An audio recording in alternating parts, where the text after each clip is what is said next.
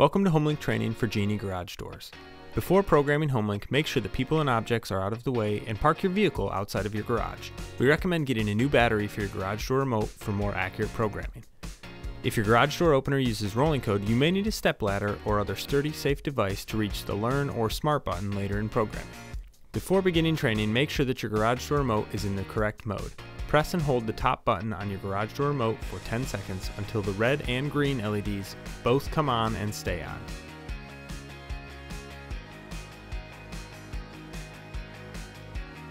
Press the same button twice to toggle IntelliCode selection from IntelliCode 2, which is green, to IntelliCode 1, which is red.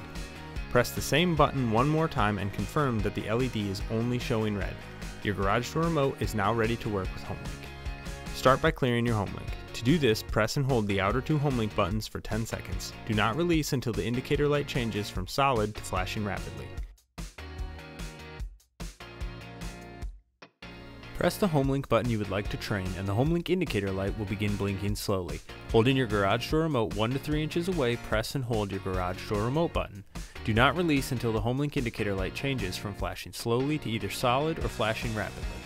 A second person may make the following steps quicker and easier.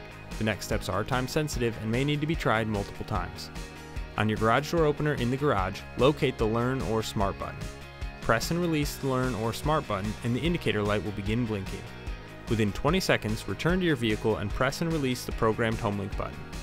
Repeat the press and release sequence up to 3 times to complete the training process. HomeLink should now activate your rolling code equipped device.